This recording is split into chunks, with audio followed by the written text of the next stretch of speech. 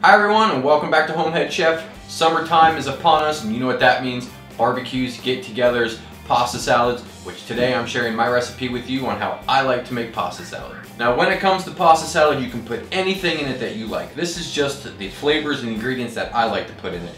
Now before we do this, I want to remind you that I also have another YouTube channel. It's called Tagged Out. It's hunting, fishing, magnet fishing, just the great outdoors. If that's something you're interested in, make sure you head on over and check that out. I'll have a link for that down in the description. I don't want to waste any more of your time, so let's step up to the cutting board and see what we need. For this recipe, we are going to need about half a box of pasta, already cooked and cooled down. You can use any type of pasta that you like. I like these spiral noodles that are different colors. I just think it creates more of an eye appeal. We're also going to need 2 ounces of pepperoni that have been sliced and cut in half. We're also going to need 4 ounces of mild cheddar cheese, 4 ounces of Monterey Jack cheese that are cut into cubes, 2 ounces of black olives, a small half of a red onion diced, 1 tomato that has been chopped, about 1 to 1.5 cups of Italian dressing. I'm going to be using my homemade dressing. If you're interested in that, I'll have a link for that down in the description, and some salt and pepper. We're just going to take all of our ingredients, go right into our pasta, all but our Italian dressing. We want to give this a stir and a mix just to get everything well incorporated. Go in with the rest. I'll stir this up and then we'll come back. And once you have everything all mixed together, we're going to go in with our Italian dressing. Now here's the trick. We want to get it all covered and coated, but we don't want to make it swimming.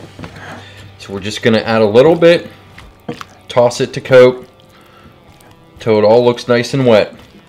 The trick is to let this sit in your fridge for at least an hour and let those flavors really come together. Now before you take it out to a party or get together or eat it, you can always dress it with a little bit more. We're going to add a little bit of salt and pepper, and then we're going to get a taste. Now, nice simple plating to serve at a barbecue, get together, whatever. We're just going to pile this nice and high in the center of a nice big old bowl. Just like that. Make sure you can see everything that's in it. People are going to love this. A little bit more. The only downfall of making pasta salad with pepperoni is sometimes all the pepperoni sticks together.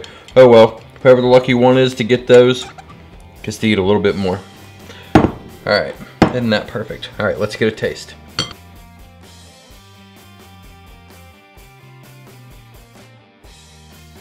Alright, let's dig in. Let's try to get a bite, a composed bite with all the flavors in there.